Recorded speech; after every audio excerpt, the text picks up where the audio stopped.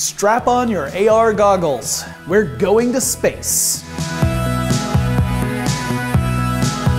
NASA plans to send a couple of Microsoft HoloLens headsets up to the International Space Station. I'm sure you've heard about the HoloLens augmented reality headset, but just in case, here's a quick overview. It's a display you wear on your head. The lenses are transparent so you can view the actual world around you, but the HoloLens can overlay digital imagery on the lenses, augmenting your experience. So NASA's going to send a couple of them up to the ISS.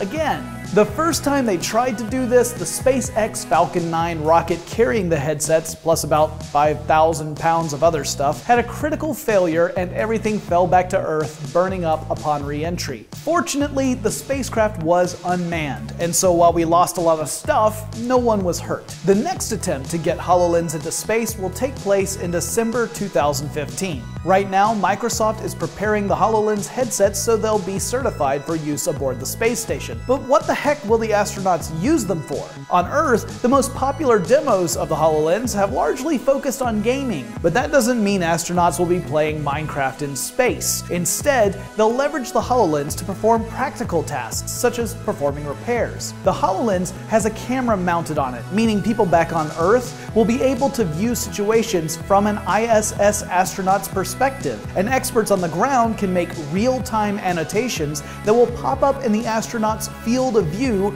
back at the ISS. So, imagine you're floating in the ISS looking at an incomprehensibly complex panel of switches, buttons, and wires. Someone on Earth is talking you through a sensitive repair, and as you look at the panel, you can see specific parts highlighted or circled so that you can follow along step by step.